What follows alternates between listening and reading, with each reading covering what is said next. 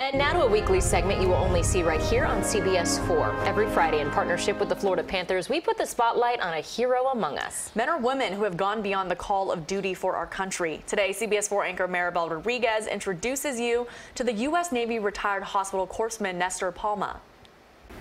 Petty Officer First Class Palma served in the United States Navy for 20 years, from 1996 to 2016. He became a hospital corpsman where he provided medical support for the Navy and the Marine Corps. He says he had the best of both worlds. He did 2 deployments and humanitarian missions, twice to Haiti and once to South America, where they assisted in 200 surgeries.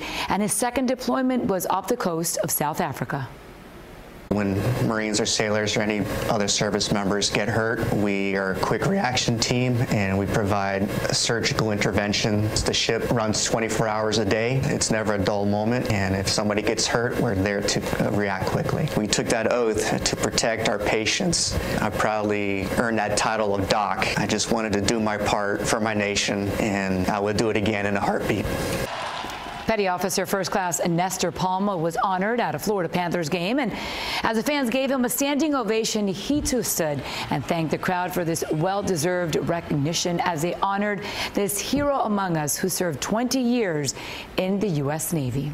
On behalf of the Florida Panthers and CBS 4, we would like to say thank you, U.S. Navy retired hospital corpsman, Petty Officer First Class Nestor Palma, for your service and dedication to our country.